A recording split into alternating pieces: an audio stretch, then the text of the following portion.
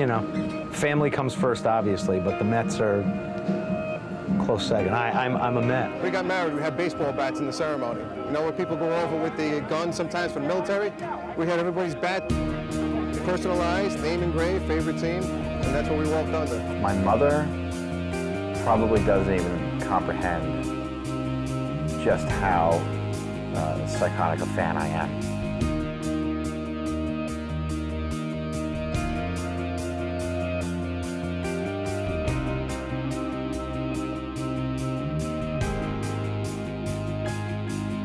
I'm looking forward to a great season, and I think the Mets will do a lot of big things this year. I think it's going to be the year. Die-hard Met fan. Win or lose, we stick with them, man. Right now they're winning, and I'm coming up to support them. I supported them all year. I can't give up now. But for this year and for this time, let's go Mets. Let's go Mets! When they lose, then everything goes back. Then I change things around. In the meantime, same underwear, same hat, same shirt. I go to work this way.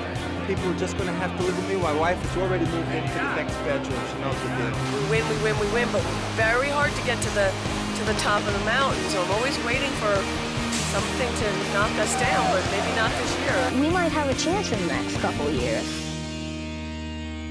Just got to keep going.